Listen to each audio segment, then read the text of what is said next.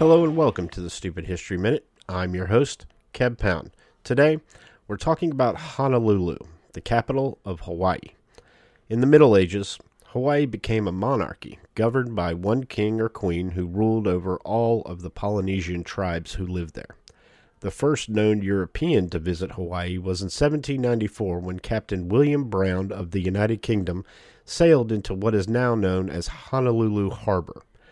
The Hawaiian monarchy was overthrown by the United States in 1893, and the islands were annexed as a territory of the United States in 1898, with Honolulu as its capital.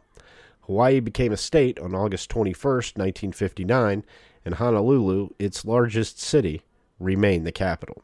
This has been the Stupid History Minute, and I'm Keb Pound.